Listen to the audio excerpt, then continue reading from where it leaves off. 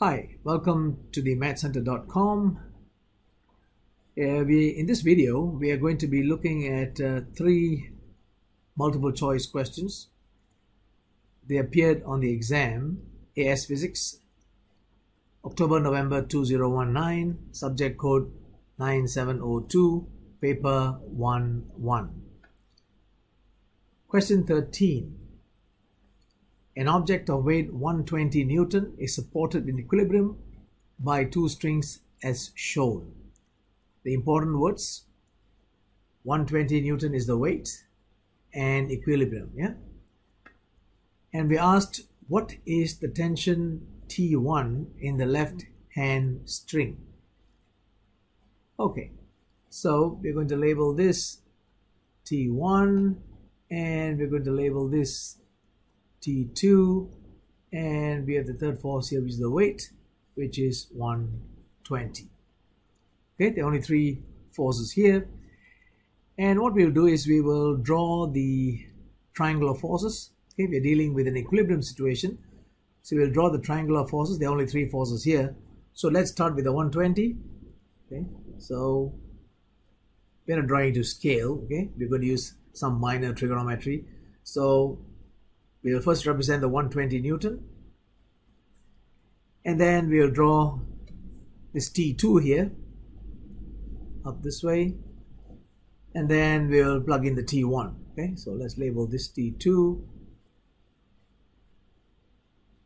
Okay, this will be T1. So between T1 and T2, this is 20, this is 70, so this is 90 degrees. So we have 90. And then between 120, okay, between the 120 force and T2, we have 90 minus 20 will be 70 degrees. And between the 120 force and T1, you will have 20 degrees.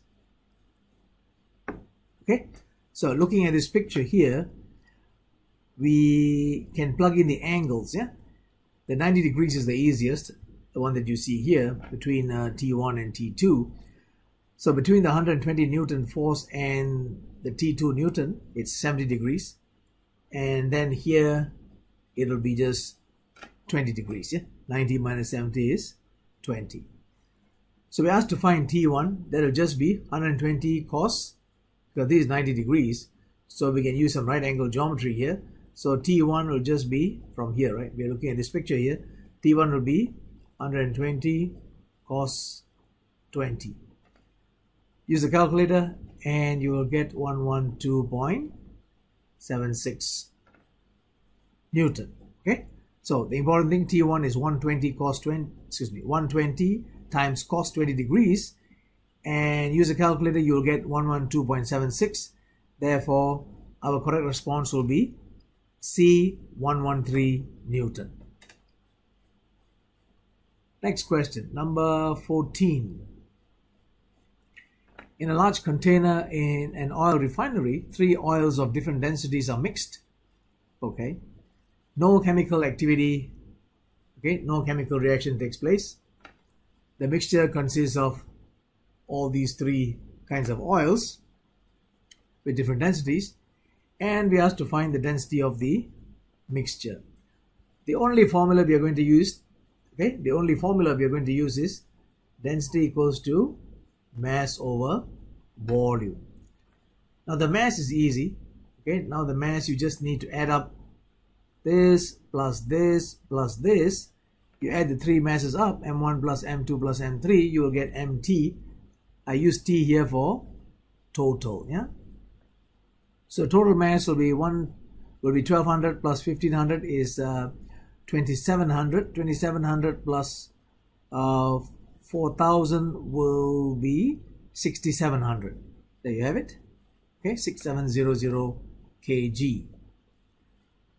Now, because density is mass over volume, where volume will be mass over density. Density. Okay, let me say it again. Density is mass over volume. So your volume will be mass over density. Now I need my total volume now. Will be V1 plus V2 plus V3. What is V1? V1 will be 1200 divided by 1100, okay, mass over density. And then V2 will be 1500 divided by how much? 860. And V3, this will be 4000 divided by, what's the density? 910. Okay, so add these numbers up, use a calculator. Okay, add these numbers up, use a calculator, and that goes into our denominator. The numerator, you know, is 6700. Okay, I repeat, to find the density of the mixture, the numerator, you know, is 6700.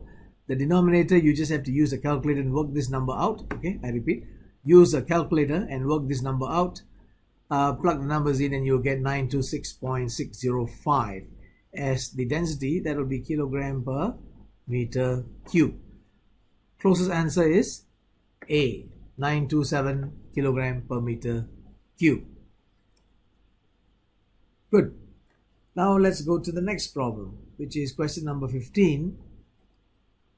An electric motor produces 120 watt of useful mechanical output. So your output, which is your useful work, is 120 watt. The efficiency is 60%. Efficiency, we know, is defined as output over input. 60%, so it's 0.6. Yeah?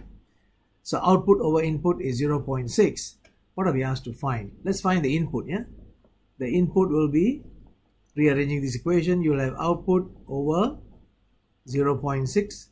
That will be 120 divided by 0.6, and you will get 200 watt. So that's your input. Okay, your input is 200 watt and your useful output is 120 watt. So the wasted amount of energy will be 200 minus 120 will be 80. So correct response is D, input 200 watt and waste heat power output will be 80 watt. And we're done. Thank you for watching. Please share this video as much as you can. Please give it a like and please follow us, themathscenter.com, on Facebook and YouTube. Thank you.